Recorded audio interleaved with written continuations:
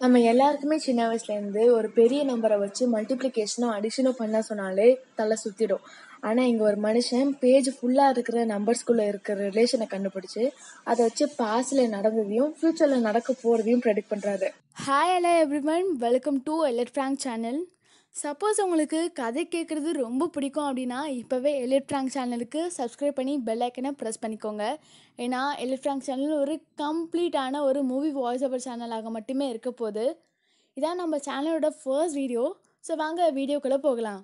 இன்றைக்கி நம்ம பார்க்க போகிறது 2009 வெளியே வந்த நோவிங் அப்படிங்கிற ஒரு இங்கிலீஷ் படம் தான். படத்தோட ஸ்டார்டிங் சீனில் புதுசாக கட்டின ஒரு எலிமெண்ட்ரி ஸ்கூலில் காட்டுறாங்க.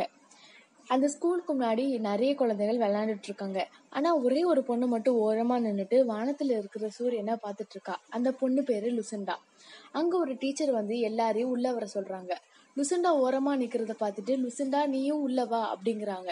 ஆனால் லுசண்டாவுக்கு அந்த டீச்சர் கூப்பிட்றது கேட்கவே இல்லை.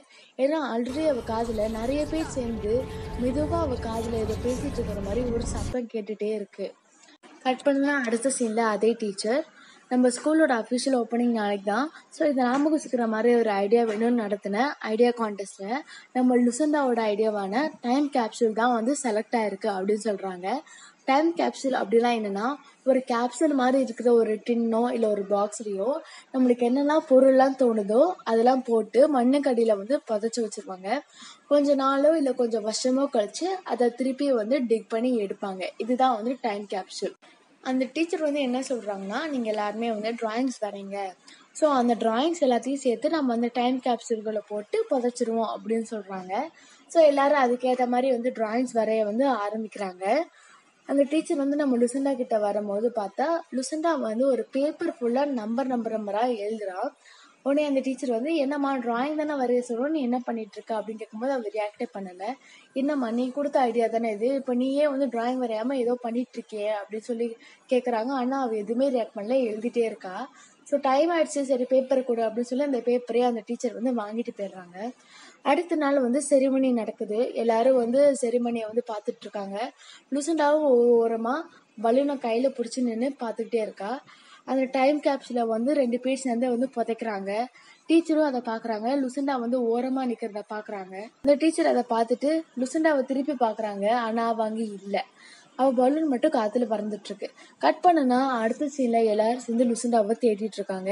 அந்த டீச்சரும் அந்த ஸ்கூல் ஃபுல்லாக மேலேயும் கீழே இறங்கி எல்லா இடத்துலையும் தேடிட்டு இருக்காங்க. ஃபைனலாக இருட்டான ஒரு பிளேஸில் கை நகத்துலலாம் ரத்தத்தோட அவள் வந்து கண்டுபிடிக்கிறாங்க. அவள் சைடில் டோரில் வந்து ஏதோ வந்து கிறுக்கியிருக்கா. அந்த டீச்சர் லுசண்டா கிட்ட சரி வா லுசண்டா இங்கேருந்து போகலாம் அப்படின்னு சொல்லும் போது லுசண்டா தயவு செஞ்சு அவங்க எல்லாரையும் என் காதில் முனவரதை நிறுத்த சொல்லுங்க அப்படின்னு வந்து சொல்கிறா. அதோட அந்த சீன் முடியுது. 50 years கழிச்சு நம்ம ஹீரோ ஜானும் அவரோட சன் கிளப்பும் டெலிஸ்கோப் வழியாக வானத்தை பார்த்துட்டு இருக்காங்க. அப்போ கிளப் ஜான் கிட்ட நம்ம ஏர்த் தவிர வேற எங்கேயாவது லைஃப் எக்ஸிஸ்ட் ஆக வாய்ப்பு இருக்காப்பான்னு கேட்குறான். அதுக்கு ஜான் மேபி வேற எங்கேயாவது இருக்கலாம், நம்ம சன் மாதிரியான ஸ்டார்ஸ் அந்த கேலக்சிஸ்ல நிறைய இருந்ததுனான்னு சொல்லிட்டு இருக்கும் போதே கிளப் வந்து ஆமாம் அப்படி இருந்துச்சுன்னா 10 மில்லியன் பிளானட்டுக்கு மேலே இருக்கும், அதில் 4 மில்லியன் பிளானட்டுக்கு மேலே லைஃப் இருக்கும் அப்படின்னு சொல்கிறான். உடனே ஜான் உனக்கு தான் தெரியல அப்புறம் எதுக்கு நான் என்கிட்ட கேட்குறேன்னு கிளப் கிட்ட கேட்கும்போது கிளப் ஜஸ்ட் நீங்க லிசன் பண்றீங்களான்னு டெஸ்ட் பண்ணப்பான்னு சொல்லிட்டு ஓடிடுறான். ஜான் சரி இந்த ஹாட் டாக்கை சாப்பிட்டுட்டு போடா அப்படின்னு சொல்றாரு. கிளப் அதுக்கு இல்லை நான் வெஜிடேரியனா மாறிட்டேன்னு சொல்லிட்டு உள்ள ஓடிடுறான்.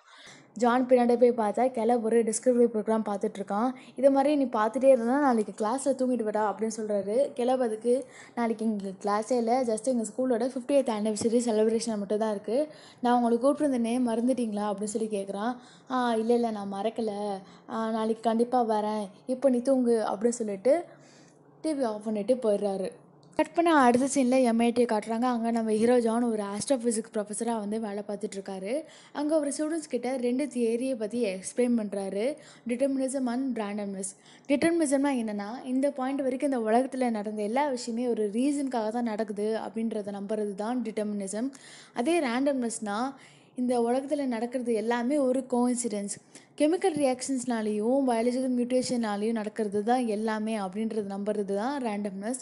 இதை அவர் எக்ஸ்பிளைன் பண்ணிட்டு இருக்கும் போதே ஒரு பொண்ணு நீங்கள் எதை சார் நம்புவீங்க அப்படின்னு சொல்லி நம்ம ஹீரோ ஜான் பற்றி கேட்குறா. அவர் அதுக்கு நடக்கிறது தாமா நடக்கும் அப்படின்னு சொல்லி ஏதோ அப்செட் ஆன மாதிரி கொஞ்சம் இருக்கார். டக்குன்னு கிளாஸ் டிஸ்மிஸ் அப்படின்னு சொல்லிடுறாரு. எல்லாரும் போயிடுறாங்க அங்கேருந்து. அப்போ அவரோட கொலீக் ஃபில் அங்கே வராரு. ஃபில் ஜான் கிட்ட அவரோட சிஸ்டர் இன் லா அவரை ஒரு டின்னருக்கு இன்வைட் பண்ணுறதா சொல்கிறாரு. ஜான் உடனே எனக்கு அதிலலாம் இன்ட்ரெஸ்ட் இல்லை அப்படின்னு சொல்லி டினை பண்ணிடுறாரு. ஆனால் ஃபில் மறுபடியும் நீ கண்டிப்பாக வரணும் அப்படின்னு சொல்லி இன்சிஸ்ட் பண்ணிகிட்டே இருக்காரு.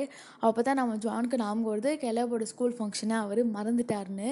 உடனே ஃபில் கிட்ட இது மாதிரி கெலவோட ஸ்கூல் ஃபங்க்ஷன் இருக்குது, நாங்கள் போகணும்னு சொல்லிட்டு பாய் சொல்லிட்டு அங்கே அவர் போகிறாரு. ஜான் கெலப்போட ஸ்கூல் ஃபங்க்ஷனுக்கு வந்துடுறாரு. அங்கே பார்த்தா கெலப் ஸ்கூல் சாங்கை பாடிட்டுருக்கான். நம்ம ஜானை பார்த்தோன்னே ஹாயின்னு காட்டுறான். அவங்க எல்லோரும் பாடி முடிச்சோடனே அவங்க ஸ்கூலில் வந்து ஒரு அனௌன்ஸ்மெண்ட் பண்ணுறாங்க. அதாவது 50 இயர்ஸ்க்கு முன்னாடி இந்த 50th ஆனிவர்சரி செலிப்ரேஷன் அப்போது ஒரு டைம் கேப்ஸில் வந்து டிக் பண்ணி எடுக்கணும் அப்படின்னு சொல்லியிருந்தாங்க. அதை நம்ம இப்போ பண்ண போகிறோம். இது ரொம்ப ஸ்பெஷல் என்னென்னா, அந்த டைம் கேப்ஸில் புதைக்கும் போது இருந்த ஒரு லேடி இப்போ நம்ம கூட இருக்காங்க, அவங்கள நாங்கள் இன்வைட் பண்ணியிருக்கோம் அப்படின்னு சொல்லி ஒரு ஓல்ட் லேடியை காட்டுறாங்க. அவங்க வேறு யாருமே இல்லை, நம்ம லுசண்டாவோட டீச்சர் தான் அவங்க. நம்ம லுசண்டாவோட டீச்சர் அந்த செரிமனியை ரிப்பன் கட் பண்ணி ஆரம்பிக்கிறாங்க. அங்கே 2 பேர் வந்து அந்த டைம் கேப்ஸில் வெளியே எடுக்கிறாங்க. இந்த டைம் கேப்ஸில் இருக்கிற எல்லா திங்ஸையும் எல்லா குழந்தைங்களுக்கும் தராங்க. அப்போ நம்ம கிளம்பும் போய் ஒரு என்வலப்பில் வாங்கிட்டு வரான். அந்த என்வலப்பில் லுசண்டா என்ற பேர் எழுதியிருக்கு. அது திறந்து பார்த்தா நம்பர்ஸாக எழுதியிருக்கிறதா ஒரு பேப்பர் அவனுக்கு கிடைக்குது. இது என்னடா அதுன்னு சொல்லி ஊற்றி பார்த்துக்கிட்டு இருக்கான். டக்குன்னு மேலே திரும்பி பார்த்தோன்னே தூரமாக ஒரு ஆள் நின்றுட்டு இவனை பார்த்துக்கிட்டே இருக்கிற மாதிரி இருக்குது. அப்போ ஒரு பையன் வந்து உனக்கு என்னடா கிடச்சிருக்கு, என்னது இது நம்பர்ஸாக இருக்குது, எங்களுக்கெல்லாம் ட்ராயிங்ஸ் கிடச்சிது அப்படின்னு சொல்லிட்டு போகிறான்.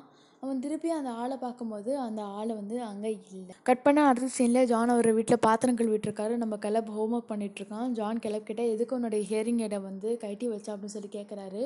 உடனே கிளப் வந்து இல்லை, அதுலேருந்து எனக்கு கொஞ்சம் ஃபன்னியான நாய்ஸஸ்லாம் வர ஆரம்பிச்சிச்சு, அதான் கைட்டி வச்சேன் அப்படின்னு சொல்கிறான். ஜான் அதுக்கு மேபி பேட்ரி ஏதாவது பிரச்சனையாக இருக்கும், மாற்றிப்பார் அப்படின்னு சொல்கிறாரு.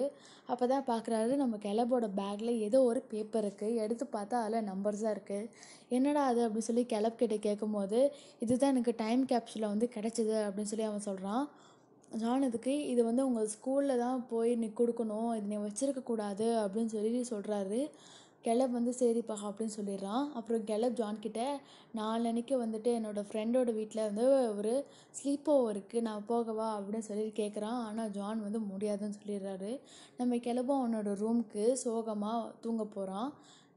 ஜான் பின்னாடி போய் பார்க்குறாரு. கெலப் பார்த்தா அவங்க அம்மாவோட வீடியோ பார்த்து ஃபீல் பண்ணிகிட்ருக்கான். குட் நைட் மாம் அப்படின்னு சொல்லிட்டு தூங்குறான். இதெல்லாம் பார்த்து நம்ம ஜானுக்கு ரொம்ப மனசுடைஞ்சு போயிடுறாரு. வெளியே வந்து ஒரு லிக்விட் பாட்டிலை எடுத்துகிட்டு வந்து டிவி பார்க்க உட்காராரு.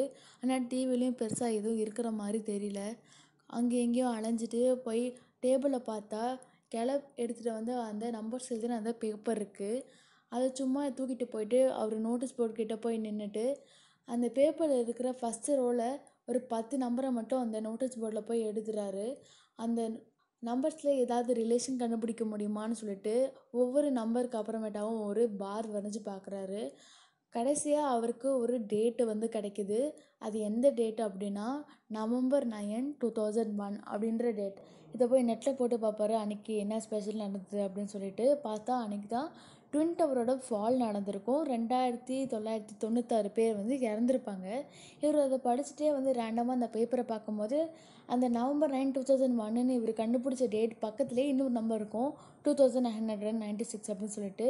இவர் உடனே பார்த்தோன்னே ஷாக் ஆகிடுவார். என்ன டேட்டும் இருக்குது, அது பக்கத்துலேயே எத்தனை பேர் அந்த ஆக்சிடெண்ட்டில் இறந்தாங்கன்னு இருக்குது, இது ஜஸ்ட்டு ஒரு கோஇன்சிடென்ஸா அப்படின்னு சொல்லி பார்த்துட்டு இன்னொரு டேட்டை ஃபிகர் அவுட் பண்ணுவார். அதை போய் நெட்டில் போட்டு பார்த்து அங்கேயும் வந்து ஒரு பெரிய ஆக்சிடெண்ட் நடந்திருக்கும். அந்த டேட் பக்கத்தில் இருக்கிற அதே நம்பர் ஆஃப் பீப்புள் வந்து அந்த ஆக்சிடெண்ட்லேயும் வந்து இறந்துருப்பாங்க. இது 2 விஷயத்தில் மட்டும்தான் இப்படியா இல்லை எல்லாமே இப்படி தானா அப்படின்னு சொல்லிட்டு ஒவ்வொரு டேட்டாக வந்து சர்க்கிள் பண்ணி கண்டுபிடிக்கிறாரு. பார்த்தா எல்லா டேட்லேயும் ஒரு ஒரு ஆக்சிடெண்ட் நடந்திருக்கு. அந்த டேட் பக்கத்தில் இருக்கிற அதே நம்பர் ஆஃப் பீப்புள் வந்து இறந்துருக்காங்க. இதெல்லாம் அவர் சர்க்கிள் பண்ணி வைக்கிறாரு. கண்டுபிடிச்ச டேட்டு எல்லாத்தையும் சர்க்கிள் பண்ணி வைக்கிறாரு. ஆனால் சில நம்பர்ஸை மட்டும் அவரால் சர்க்கிள் பண்ணி வைக்க முடியல. அது என்னென்னா அவருக்கு சுத்தமாக வந்து புரியல. அடுத்த நாள் காலையில் MIT போகிறாரு. அவரோட கொலீக் ஃபில் கிட்ட இது எல்லாத்தையும் சொல்கிறாரு. இது மாதிரி நேற்றுக்கு நான் நைட்டு பார்த்தேன், இந்த பேப்பர் வந்து டைம் கேப்ஸ்லேருந்து வந்து கெலப் வந்து என்கிட்ட வந்து கொடுத்தான், இதை வந்து நான் வந்து டீகோட் பண்ணால் இது மாதிரிலாம் இருக்குது அப்படின்னு சொல்லி ஃபில் கிட்ட சொல்கிறாரு. ஃபில் வந்து எதுவுமே நம்பலை. ஜான் வந்து இந்த பேப்பர் படி நாளைக்கு வந்து ஒரு பெரிய ஆக்சிடெண்ட் நடக்கும், அதில் வந்து 81 பேர் வந்து சாவாங்க, அப்படின்னா நீ நம்பு அப்படின்னு சொல்லிட்டு ஃபில் கிட்ட வந்து சொல்கிறாரு. ஆனால் ஃபில் வந்து என்ன சொல்லிடுறாருன்னா, உன்னோட ஒய்ஃப் வந்து இறந்து போனதுனால நீ ரொம்ப டிப்ரெஷனில் இருக்க, அதனால தான் நீ இது மாதிரிலாம் வந்து இமேஜின் பண்ணிக்கிற, நீ ஃபஸ்ட்டு கூல் ஆகு அப்படின்னு சொல்லிடுறது. நம்ம ஜானுக்கு ரொம்ப ஹர்ட் ஆகிடுது. அதனால் அங்கேருந்து வந்து அவர் வந்துடுறாரு.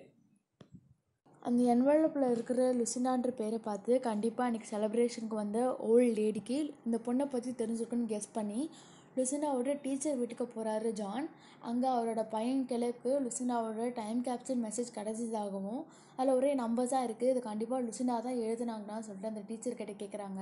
அந்த டீச்சரும் அம்மா நான் எல்லாருமே வந்து ட்ராயிங்ஸ் தான் வரைய சொன்னேன், ஆனால் வந்து லுசிண்டா தான் வந்து இது மாதிரி சிலியாக நம்பர்ஸ் எழுதிட்டு இருந்தா, நான் தான் டைம் ஆயிடுச்சுன்னு சொல்லி அவகிட்டேருந்து டக்குன்னு வாங்கிட்டேன் அப்படின்னு சொல்கிறாங்க.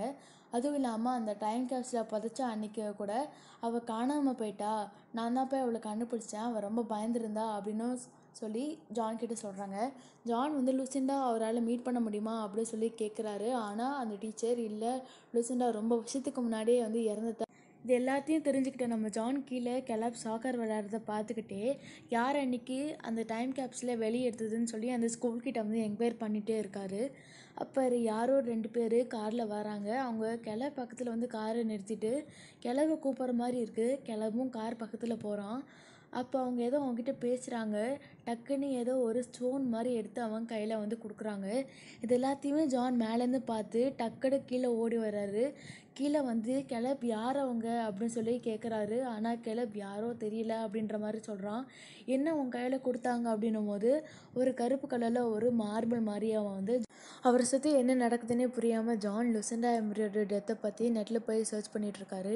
அப்போ திடீர்னு வந்து யாரோ அவரை பயமுத்துறாங்க. யாருன்னு பார்த்தா அவரோட தங்கச்சி கிரேஸ். பற்றியெல்லாம் விசாரிச்சுக்கிட்டு ஜானை அவரோட அப்பா கிட்டே பேச சொல்கிறா. தயவு செஞ்சு நீ அப்பா கிட்டே பேச, அவரை உன்னை பற்றி ரொம்ப வரி பண்ணுறாரு அப்படின்ற மாதிரி சொல்கிறா. உன்னோட ஒய்ஃபோட ஆசையும் அதுதான் அப்படின்ற மாதிரி சொல்கிறா. ஆனால் ஜான் அதை பற்றிலாம் கவலைப்படுற மாதிரி தெரியவே இல்லை. உனக்கு என்னை பற்றி கூட கவலை இல்லையா, நான் எப்படி இருக்குன்னு கூட கேட்க மாட்டேன்னு சொல்லி கிரேஸ் ஜான் கிட்டே கேட்குறா. ஆனால் ஜான் எதுவுமே ரியாக்ட் பண்ணல. கிரேஸ் ரொம்ப ஹர்ட் ஆகி அங்கேருந்து போயிடுறா. அடுத்த நாள் ஸ்கூல்லேருந்து கூட்டிகிட்டு வர போகும்போது ஒரு பெரிய ஹைவே டிராஃபிக்கில் மாட்டிக்கிறாரு. சரி லேட் ஆகும்னு இன்ஃபார்ம் பண்ணலான்னு கால் பண்ணி இன்ஃபார்ம் பண்ணுறாரு.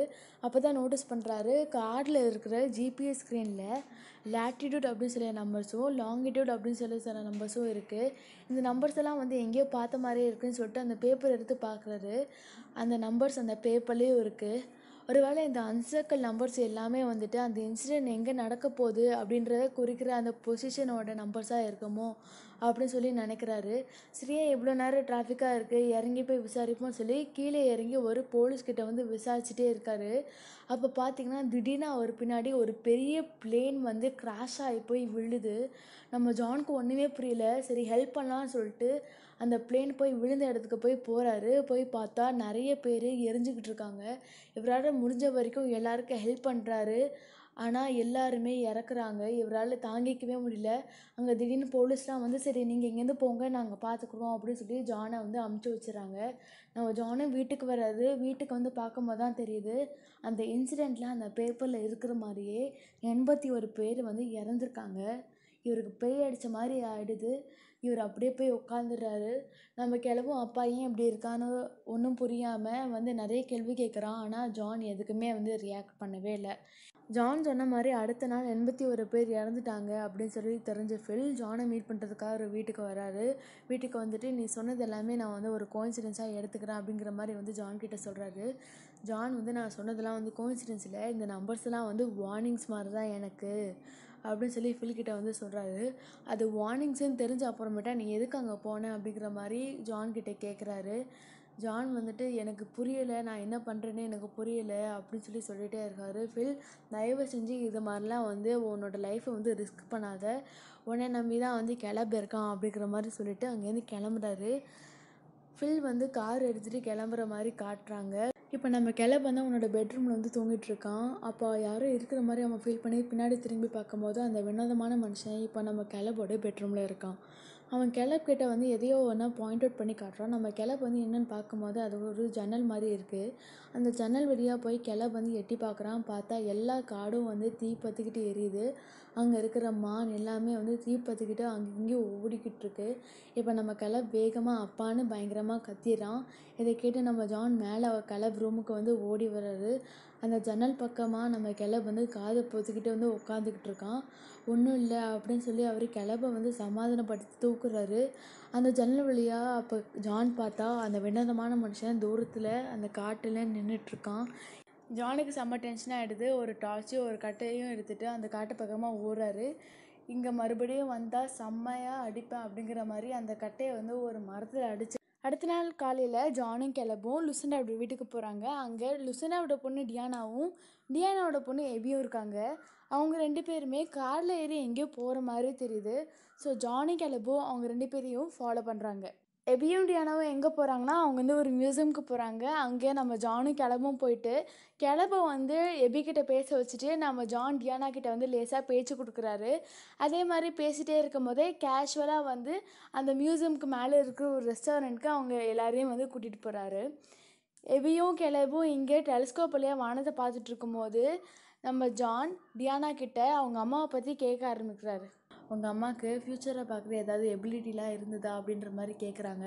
என்னது இது இவ்வளோ வியர்டான கொஷனை கேட்குறீங்க, யார் நீங்கள் ஃபஸ்ட்டு அப்படிங்கிற மாதிரி டியானா ரொம்ப டென்ஷன் ஆகிடுறாங்க. அங்கேருந்து போகவும் பார்க்குறாங்க.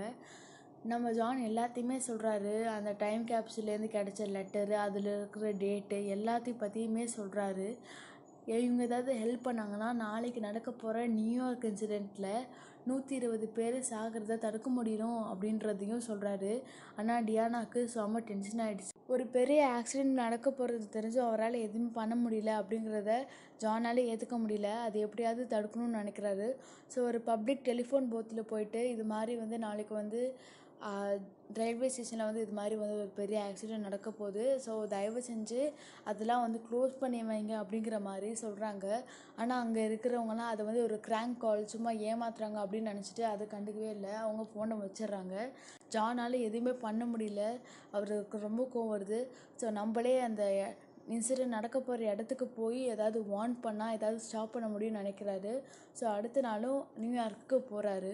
நியூயார்க்கில் போயிட்டு ஒரு போலீஸ் ஆஃபீஸர்கிட்ட இந்த இன்டர்செக்ஷனில் ஒரு பெரிய ஆக்சிடெண்ட் நடக்க போதுன்னு சொல்கிறாங்க. நீங்கள் அந்த நியூஸை வந்து கேள்விப்படலையா, தயவு செஞ்சு இதெல்லாம் க்ளோஸ் பண்ணுங்கள், யாரும் எங்கே போக வேணாம்னு சொல்லுங்கள் அப்படின்ற மாதிரி சொல்கிறாங்க. ஆனால் அந்த போலீஸ் ஆஃபீஸர் யார் நீங்கள் என்ன சொல்கிறீங்க, கொஞ்சம் தெளிவாக வந்து சொல்லுங்கள் அப்படிங்கிற மாதிரி சொல்கிறாங்க. இவருக்கு அதுக்கெல்லாம் பொறுமையே இல்லை. எப்படியாவது போய் நிறுத்தினோம் அப்படிங்கிற பேரில் அங்கேருந்து அவர் ஓடுறாரு. அந்த இன்டர்செக்ஷனுக்கே போகிறாரு. அங்கே பார்த்தா யாராவது ஒருத்தர் தான் அதுக்கு காரணமாக இருக்கணும் இந்த ஆக்சிடெண்ட்டுக்குன்னு நினச்சி யாராவது சஸ்பீஷியஸாக இருக்காங்களான்னு அங்கே செக் பண்ணுறாரு. அங்கே பார்த்தா இவரே ஒருத்தர் வந்து குறுகுறுன்னு பார்த்துட்டு பயப்படுறான். ஸோ இவன் தான் ஏதோ பண்ண போகிறான்னு நினச்சி அவரை துரத்துறாரு. ஜான் அந்த பையனை துரத்துறதை பார்த்து இன்னொரு போலீஸ் ஆஃபீஸர் ஜானை வந்து துரத்திட்டு போகிறாரு. போய் பார்த்தா 2 பேரும் வந்து ஒரு ட்ரெயின்குள்ளே ஏறிடுறாங்க. அங்கே போய் இந்த போலீஸ் ஆஃபீஸர் 2 பேர் நில்லுங்க அப்படின்னு சொல்லி கத்திட்டு அந்த ஓடி வந்த அந்த பையனை வந்து என்ன நீ திருடிட்டு இருந்த அப்படின்ற மாதிரி கேட்குறாரு. கடைசியில் பார்த்தா அவன் வந்து ஜஸ்ட் ஒரு புக்கை தான் திருடிருப்பான். இதெல்லாம் நடந்துட்டு இருக்கும் போதே அங்கே ஒரு ட்ரெயின் வந்து ட்ராக்கு மாறி இந்த ட்ரெயின் இருக்கிற பக்கத்துக்கு வந்து வரும். இதை வந்து நம்ம ஜான் பார்த்துருவாரு. எல்லோரும் பின்னாடி போங்க அப்படின்னு சொல்லி கத்துவாங்க. எல்லோரும் ஓடுவாங்க. ஆனால் அந்த ட்ரெயின் வந்து இந்த ட்ரெயினில் மோதிரும். பிளாட்ஃபார்ம் வர அந்த ட்ரெயினில் வந்து ஏறி நிறைய பேரை வந்து சாவடிச்சிரும். ஆனால் லக்கிலி நம்ம ஜான் வந்து எப்படியோ வந்து தப்பிச்சிருவார். செத்தவன் பொழைச்சோன்னு கிரேஸ் வீட்டில் விட்டுட்டு வந்த கிளப்பை அவரோட வீட்டிற்கு வந்து கூட்டிகிட்டு வருவார். பார்த்தா அவர் வீட்டு வாசலில் டியானா நியூயார்க்கில் நடந்த இன்சிடெண்ட்டை பார்த்த அப்புறமேட்டா ஜான் சொன்னதெல்லாம் உண்மைன்னு டியானா தெரிஞ்சுக்கிட்டு ஜானை மீட் பண்ணுறதுக்காக வருவாங்க. அப்போது லுசண்டா எழுதின அந்த பேப்பரையும் டியானா கிட்ட ஜான் கொடுக்குறாங்க. அப்போது அக்டோபர் 19, 2009 அதுக்கப்புறமேட்டா லுசண்டா என்ன எழுதியிருக்காங்கன்னு புரியலன்னு சொல்லி ஜான் சொல்கிறாரு. அதை பார்த்துட்டு டியானா இதை மாதிரி அபி கூட எழுதுவா, இது வந்து லெட்டர்ஸை வந்து இன்வெர்ட்டடாக எழுதுறது அப்படின்னு சொல்லுவாங்க. இது என்ன எழுதிருக்கு அப்படின்னு பார்த்தா இஇ அப்படின்றத வந்து இன்வெர்ட்டடாக எழுதியிருப்பாங்க. இவங்க 2 பேரும் சரி நம்ம லுசண்டாவோட பழைய ஹோம்க்கு வந்து போவோம் அப்படின்னு சொல்லிட்டு ஜானும் டியானாவை மட்டும் வீட்டுக்குள்ளே போகிறாங்க. டியானா அவளோட சின்ன வயசு மெமரிஸ் எல்லாத்தையுமே வந்து ஜான்கிட்ட சொல்லிக்கிட்டு இருக்கா. அப்போ ஜான் வந்து ஒரு பெயிண்டிங்கை வந்து நோட்டீஸ் பண்ணுறாரு. அது பக்கத்தில் போய் நின்று பார்த்துட்ருக்காரு. டியானா அதை பார்த்துட்டு என்னோடய அம்மாவும் இந்த பெயிண்டிங் முன்னாடி ரொம்ப நேரம் நின்று அதையே பார்த்துக்கிட்டே இருப்பாங்க அப்படிங்கிற மாதிரி சொல்கிறா.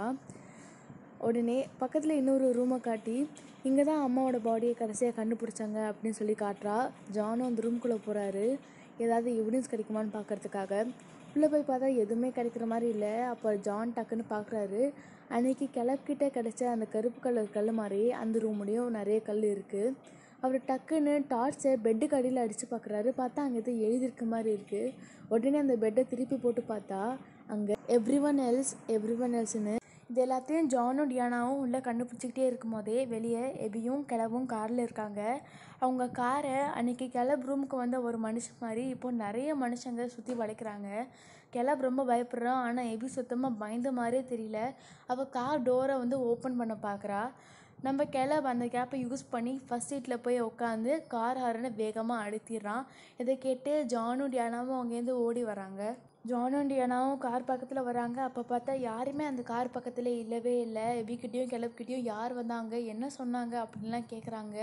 கிளப் ரொம்ப பயந்து போயிருக்கான். எபி தான் சொல்கிறா, நாங்கள் நினச்சோன்னா அவங்க கூட வர முடியும்னு அவங்க எங்ககிட்ட சொன்னாங்க அப்படிங்கிற மாதிரி எபி சொல்கிறா. ஜானுக்கு ஒன்றுமே புரியல. அவர் டக்குன்னு டார்ச்சை இந்த பக்கம் அடித்து பார்க்குறாரு. யாரோ ஒரு மனுஷன் அங்கேருந்து போகிற மாதிரி தெரியுது. உடனே அவர் வீட்டிலேருந்து எடுத்துகிட்டு வந்த கன்னை எடுத்துகிட்டு அந்த மனுஷனை துரத்தி ஓடுறாரு.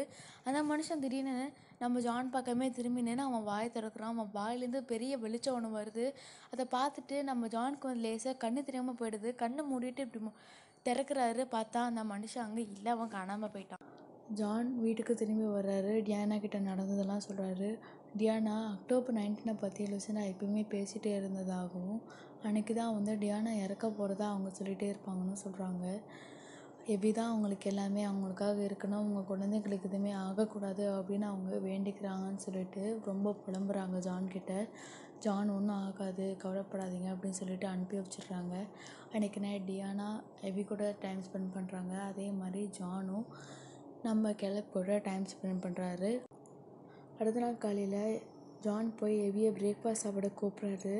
எபி ஏதோ வரைஞ்சிட்ருக்கா. என்ன வரைகிறான்னு பார்த்தா அன்றைக்கி லூசிண்டா வீட்டில் பார்த்தா அதே பெயிண்டிங்கை தான் வரைஞ்சிட்ருப்பா. அந்த பெயிண்டிங் எடுத்து இட்ஸ் த சன், சூரியன் தான் அப்படிங்கிற மாதிரி சொல்லுவாள்.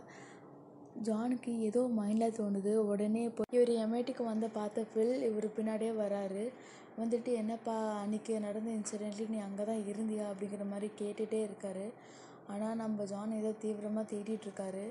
எக்ஸ்ட்ரா சோலார் ஆக்டிவிட்டி அப்படிங்கிற மாதிரி ஒரு ஆர்டிக்கல் பப்ளிஷ் ஆச்சு, ஞாபகம் இருக்கா அப்படின்னு சொல்லி ஃபில்கிட்ட கேட்குறாரு. கண்டிப்பாக இருக்குது அப்படின்னு சொல்லி ஃபில் சொல்லும் போது, ஓல்ட் பிளேடேஷன் ஏரியாவில் சூப்பர் பிளேயர் சீரீஸை கண்டுபிடிச்சது நான் தான்.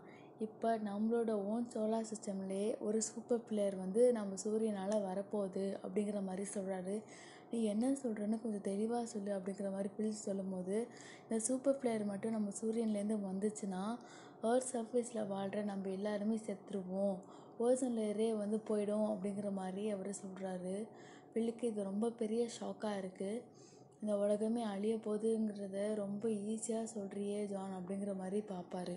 இந்த எல்லா விஷயத்தையுமே டியானாவும் கேட்டுருவாங்க. அங்கேருந்து அழுதுகிட்டே போயிடுவாங்க. ஜான் பின்னாடியே போய் சமாதானப்படுத்துவார். நாங்கள் சின்ன வயசுலேயே விளையாண்ட ஒரு குகை இருக்குது, அதை பற்றி யாருக்குமே தெரியாது, நம்ம அங்கே போனால் சேஃபாக இருக்கலாம் அப்படின்னு சொல்லிட்டு ஜான்கிட்ட சொல்லுவாங்க. ஜானும் சரி நம்ம அங்கே போகலாம் அப்படின்னு சொல்லிட்டு அங்கே போகிறதுக்காக எல்லா திங்ஸையும் பேக் பண்ணுறதுக்காக வீட்டுக்கு போவாங்க. எவ்வளோ சீக்கிரம் முடியுமோ, எவ்வளோ திங்ஸ் முடியுமோ எல்லாத்தையும் பேக் பண்ணுங்க அப்படிங்கிற மாதிரி சொல்லுவாங்க. எல்லோரும் எடுக்க ஆரம்பிச்சிருவாங்க. ஜான் ஃபஸ்ட்டு பார்த்துட்டு இருந்த அந்த கிஃப்ட் பாக்ஸ் இப்போ போய் ஓப்பன் பண்ணுறாரு. அது ஆலன்சன் சாகிறதுக்கு முன்னாடி கொடுத்த கிஃப்ட் பாக்ஸ். அதை திறக்கிறதுக்கு அவருக்கு மனசே இல்லாமல் இப்போ தான் அது திறக்கிறாரு. அதை திறக்கும் போது அதில் ஒரு செயின் இருக்கும். அந்த டாலரில் ஆலன்சன், ஜான், அப்புறமேட்டா கேலப் அவங்க 3 பேரோட ஃபேமிலி பிக் ஒன்று இருக்கும். இதை பார்த்துட்டு ரொம்ப ஃபீல் பண்ணிகிட்ருக்காரு. அதை பார்த்தோன்னே தான் ஞாபகம் வருது ஆலன்சனோட கடைசி ஆசை ஜான் அவரோட அப்பா கிட்ட பேசுகிறது அப்படிங்கிறது. உடனே வெளியே வராரு. வெளியே அவரோட அப்பாவுக்கு கால் பண்ணுறாரு. கால் பண்ணிவிட்டு ரொம்ப சாரிப்பா, இது மாதிரி நான் ரொம்ப நாள் உங்ககிட்ட பேசல அப்படின்னு சொன்னோன்னே அவங்க அப்பா இல்லைப்பா பரவாயில்ல அப்படிங்கிற மாதிரி சொல்கிறாரு. பைபிளில் ப்ராஃபஸி பற்றி எதாவது இருக்காப்பா அப்படின்னு சொல்லும் போது இருக்குது அப்படின்னு சொல்லிட்டு அந்த வேர்சஸை சொல்கிறாரு. பைபிள் எங்கே இருக்கோ. ஜான் உடனே நானும் ஒரு ப்ராஃபஸி வச்சுருக்கேன்ப்பா அப்படின்னு சொல்கிறாரு. உடனே அவங்க அப்பா என்னப்பா சொல்கிற, என்ன ப்ராஃபஸி அது அப்படின்னு சொல்லி கேட்கும்போது, அது நீங்கள் நம்புவீங்களான்னு தெரியல, ஆனால் தயவு செஞ்சு எவ்வளோ தூரம் உங்களால் வீட்டுக்கு கீழே போக முடியுமோ போயிடுங்க. கிரேஸ் அம்மா எல்லோரையும் கூட்டிகிட்டு போயிடுங்க. அதே மாதிரி வாட்டர் எவ்வளோ சப்ளை வச்சுக்க முடியுமோ வச்சுக்கோங்கப்பா அப்படின்னு மட்டும் சொல்கிறாரு. அவங்க அப்பாவுக்கு ஏதோ புரிகிற மாதிரி இருக்குது. அவர் உடனே ஜான்கிட்ட, உனக்கு சப்போஸ் ஏதாவது ரொம்ப தப்பாக நடக்க போகுது அப்படின்னு சொல்லி தோணுச்சுன்னா பரவாயில்லப்பா விடு, சப்போஸ் இதுதான் என் டைம்னா நான் போயிடுவேன், நீனும் அதே மாதிரி தான்ப்பா அப்படின்னு வந்து அவர் சொல்லிகிட்டே இருக்காரு. ஆனால் ஜானுக்கு இதனால் ஏற்றுக்கவே முடியல. அப்பா அப்படிலாம் இல்லை, நீங்கள் நான் சொல்கிறத செய்யுங்க அப்படின்னு சொல்லிட்டு இருக்கும்போதே லைன் கட் ஆகிடுது. இந்த பக்கம் ஜானோட அப்பா அவங்க அம்மாவை பார்க்குறாங்க. ஆனால் இதை போய் சொல்லி அவங்க அம்மாவை அவங்களுக்கு பயமுறுத்த விருப்பம் இல்லை. ஸோ அதனால் அப்படியே விட்டுடுறாரு. இப்போ ஜான் வீட்டுக்குள்ளே வந்து கிளப் ரூமுக்கு போகிறாரு. பார்த்தா கிளப் ஏதோ பண்ணிகிட்ருக்கான். இன்னும் போய் பார்த்தா அவனும் அந்த ஒரு பேப்பரை எடுத்து ஒரு நம்பர்ஸாக நிறைய எழுதிட்டே இருக்கான். ஜானுக்கு ஒன்றுமே புரியல. டக்குன்னு அந்த பேப்பரும் பெண்ணையும் வந்து கிளப்கிட்டேருந்து வாங்குறாரு. ஆனால் அவன் கை நகத்தினாலே அந்த டெஸ்கில் வந்து கீற ஆரம்பிக்கிறான். கிளப்பை போட்டு ஒரு உழுக்குறாரு. கிளப் என்ன பண்ணுறேன்னு கிளப் ஏதோ முழிச்ச மாதிரி நானாக இதை பண்ணேன் அப்படின்னு சொல்லி அந்த நம்பரை பார்த்து கேட்குறான். இதை பார்த்தோன்னே தான் நமக்கு ஜானுக்கு ஞாபகம் வருது அன்றைக்கி லுசிண்டா டீச்சர் சொன்னது எல்லாமே. எனக்கு ஒன்றுமே புரியல, எதுக்கு நாம் அந்த குகைக்கு போகாமல் இந்த எலிமெண்ட்ரி ஸ்கூலுக்கு வந்திருக்கோம் அப்படின்னு சொல்லி ஜான் கிட்டே கத்துறாங்க. ஜான் என்ன சொல்கிறாருன்னா, கண்டிப்பாக உங்கள் அம்மாவே நம்ம எங்கே போனால் சேஃபாக இருப்போன்றதையும் சொல்லியிருப்பாங்க அப்படின்னு சொல்லிட்டு அந்த ஸ்கூலுக்குள்ளே ஓடுறாரு. லுசிண்டாவை எங்கே கண்டுபிடிச்சாங்க அப்படின்னு சொல்லி அந்த டீச்சர் சொன்னதை ஜான் ஞாபகப்படுத்திட்டு அந்த இடத்துக்கே போகிறாரு. அங்கே போய் பார்த்தா அந்த டோரில் பெயிண்ட்லாம் அடித்து வச்சுருக்காங்க. இதுதான் அந்த டோரான்னு தெரியாமல் ஏதோ ஒன்று ட்ரை பண்ணி பார்க்கலான்னு சொல்லி அந்த பெயிண்ட்லாம் வந்து அவர் ஸ்க்ராட்ச் பண்ணி பார்க்குறாரு. பார்த்தா அந்த நம்பர் அதில் எழுதியிருக்கு. அந்த நம்பரை வச்சு ஒரு பிளேஸோட பொசிஷனை நம்ம ஜான் வந்து தெரிஞ்சுக்கிறாரு. வெளியே வந்து பார்த்தா டியானாவையும் காணும், எபியும் காணும், கிளவியும் காணும், காரையும் காணும். டியானா அவங்க சொன்ன இந்த குகைக்கு போனால் தான் சேஃப்னு நினைக்கிறாங்க. ஸோ எபியும் கிளவியும் அவங்க காரில் ஏற்றிட்டு அவங்க வந்துடுறாங்க. வந்துட்டே இருக்கும் போதே எபி வந்து டியானா கிட்டே கேட்குறா, நம்ம அந்த விஸ்பர் பண்ணுற பீப்புள் கிட்டேருந்து தூரமாக போகிறோமாமா அப்படின்னு சொல்லிட்டு கேட்குறா. டியானாவும் ஆமாம்மா கவலைப்படாத, நம்ம போகிற இடம் யாருக்குமே தெரியாது, அது ரொம்ப சேஃபான இடம் அப்படி சொல்லி எபி கிட்டே சொல்கிறாங்க.